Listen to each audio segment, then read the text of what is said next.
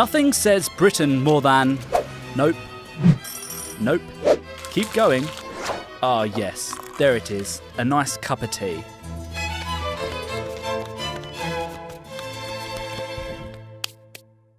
We know we have China to thank for introducing tea to the Western world, but how did it make its way to England and become the cultural obsession it is today?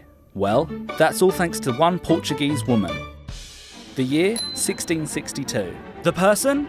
Catherine of Braganza. She had just won the hand of England's King Charles II. With the help of a very large dowry, including money, treasures, and spices, this worthwhile trade made her the Queen of England, Scotland, and Ireland.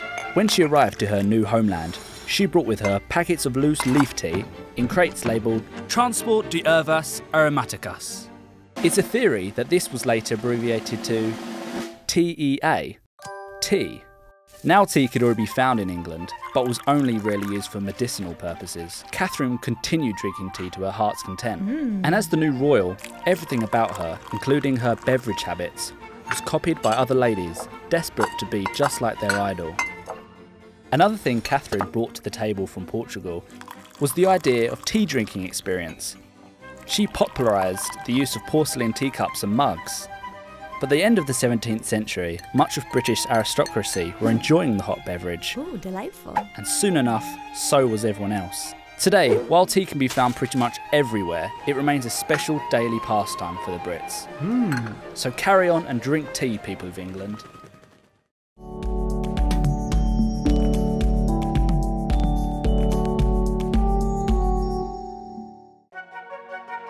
The legend around this chalk is that it's impossible to write a false theorem. I assume the special ingredient was angel tears.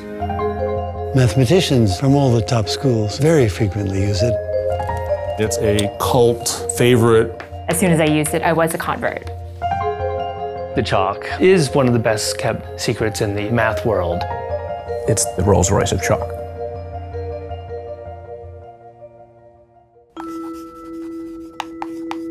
Hagoromo is a brand of Japanese chalk. The way it flows on a board is a bit hard to describe in words. It's really hard to get. You can only get it from Japan. You need a Japanese person to bring it back for you. I discovered it when I went to visit the University of Tokyo, and one of the professors there said to me, "You know, we have better chalk than you do in the States." And I said, "Oh, go on, chalk is chalk." And so I tried it out, and I was surprised to find that he was right. I tried it and I thought it was phenomenal. It's the densest, it erases the cleanest, it leaves the nicest line. If you use bad chalk, often you have to press really hard for anyone to see what you're writing. So using Hagoromo on a good board, it doesn't really feel like you're working hard to write. When I'm teaching, I get a feeling of energy, confidence, and the chalk absolutely helps. Slowly, the math world has become aware of this, and it became a bit of a fad in some circles. It was like maybe 4 years ago, the word came out that the company was going out of business. I sort of jokingly referred to it as a chalk apocalypse, so I immediately started hoarding up as much as I could. I ordered 3 boxes of Hagoromo and kept it in my office and used it very sparingly. I should have bought more, but I have friends that bought boxes and boxes and boxes of the stuff. They might very well be set for the rest of their career. We got like 1,500 sticks. That's a lot of days, 4 sticks a day. I think I'm gonna make it. I have probably a 10-year supply still at home. I calculated how many boxes would I need to last for 10 or 15 years. I didn't want to become a chalk dealer, but I did like the idea that I could be the first stick is free chalk dealer on the block in my department. I was probably selling it regularly to maybe 8 to 10 colleagues. I would reach into my cupboard in my office and pull out another box, and we'd do the deal in my office. We all had a chalk fix, and we still do.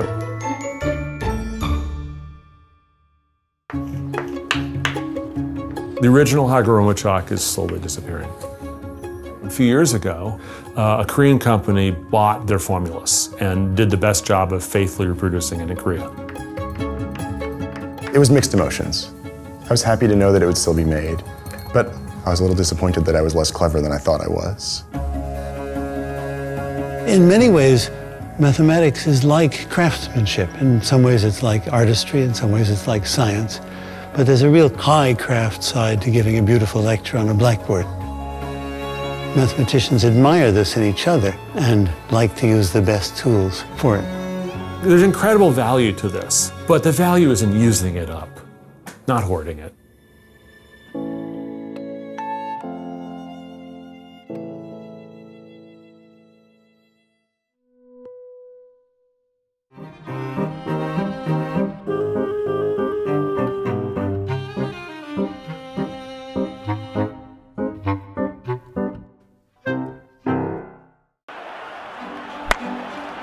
For millions of Japanese people, springtime means one thing: baseball.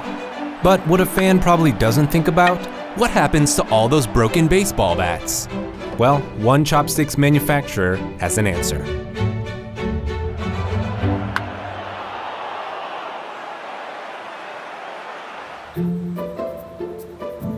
名前は浦谷兵庫って申します。兵庫山の会長をやっております。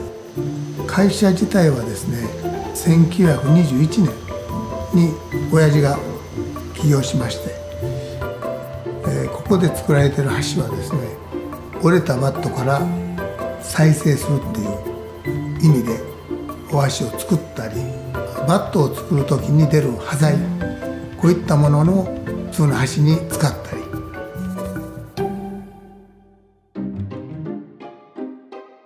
Wood from the Aodamo tree was popular for making fine wooden products and professional baseball bats. But because of forestry mismanagement, the species was in trouble. 青玉の木そのものがですね、枯渇しておりますし、で植樹とバットのその使う量とかバランスが合ってないんですね。新聞で掲載があったんですね。青玉のいわゆる野球のバットがどんどんなくなってきてる。野球界、野球関係者ですね、バットの関係者の新聞の掲載があったんです。Instead of contributing to the problem, Mr. Uratani had an idea. 青玉のそのバットを作る時に出る端材っていうのは当然私たちの箸にも十分使えるでしょうから。With that, Mr. Uratani put his plan into motion. 折れたバットを各球団で集めていただいて、全国から工場の方に、本社の方に青玉バットが、折れたバットが入ってきます。折れたバットから最大限箸が取れて4人分から5人分ですね。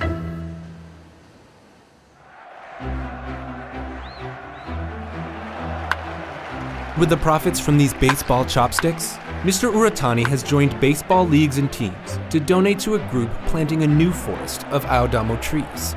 本当に貴重な材木になりましたね。これはもう今環境っていうものは汚しちゃいけないし、環境の中に生かされていますからね。宇宙地球の中に生かされているっていう思いは私はすごく強いですね。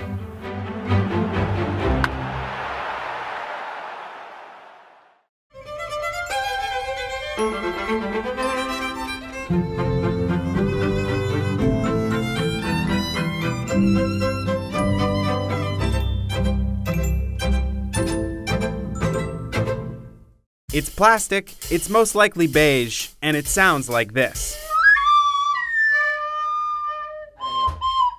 Chances are, if you grew up in the United States, you've played a recorder. It was a non-negotiable part of your elementary school education. And for that, you can thank this guy, Karl Orff, a passionate German composer.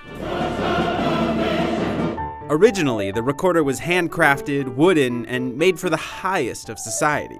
Even Vivaldi and Bach wrote pieces for the recorder. It doesn't rely on a reed or strings, just breath. It's in the flute family. In the 1960s, the recorder started being produced out of plastic, cheap plastic. So how did it become the clumsy, awkward sound we all used to play? That's where Orff comes in. He saw the recorder as an easy way to get kids to start playing music.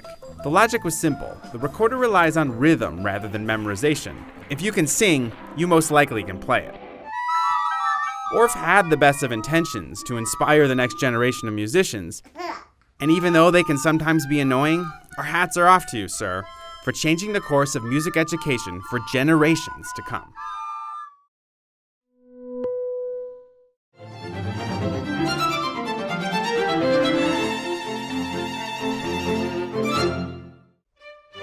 Let's play a game. Think of a famous painting. Guess what? You just thought of me. Today, I'm the world's most renowned work of art, but it wasn't always this way. My story is full of surprises, and it all began in a studio in Florence.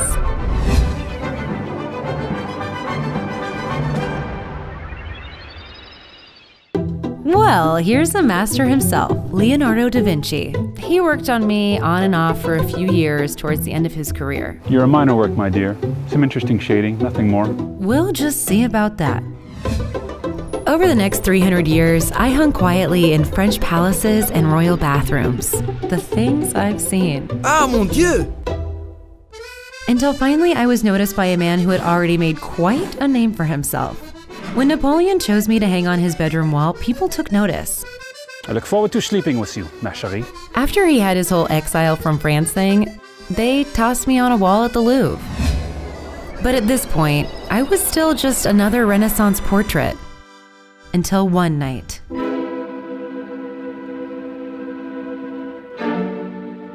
Bella. I was stolen. It was pandemonium. Paris was in an uproar. The police hauled people in left and right. The hysteria hit a fever pitch when the police suspected and interrogated one of the most famous artists in the world, Pablo Picasso. J'accuse. But Picasso was innocent. The thief turned out to be an Italian carpenter. He was caught in Florence.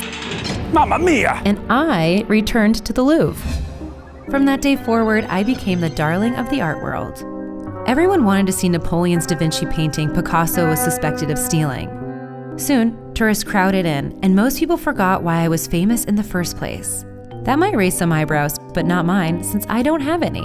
Oh, you didn't notice I don't have any eyebrows? I told you, I'm full of surprises.